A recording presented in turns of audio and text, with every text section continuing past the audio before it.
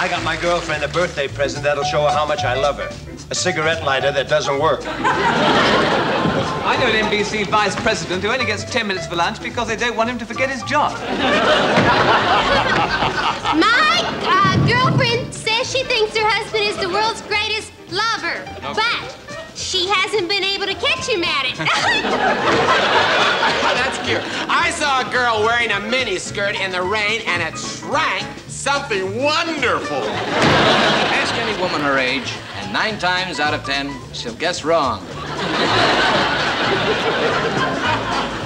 Did you know that the tattoo lady got a divorce from the rubber man because, well, he kept erasing her best picture? No, I... Well, you think that's something.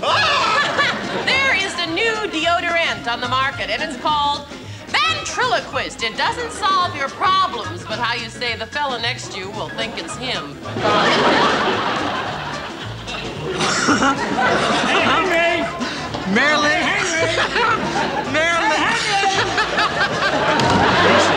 Listen to this one. I will listen. My grandfather knew the Marquis de Sade when he was just a young whippersnapper.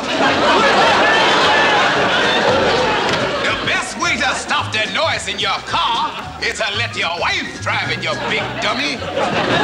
Oh, Henry and I have been talking. He has a problem. Listen, Henry! Trust me, I'm no good for you.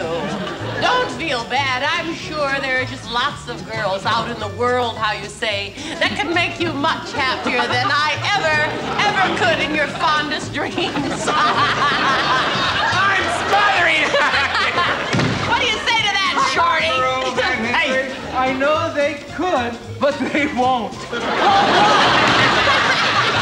No one remembers. You want to hear a really great one? Oh, yeah. Yeah. Aren't you that French fellow? Yeah, but I'm a different one now. Yeah, you remember Jerome? Yeah. Oh, sure. Well, I know a boss whose secretary is so ugly that when he chases her around the decks, he walks. Speaking of guns... Shut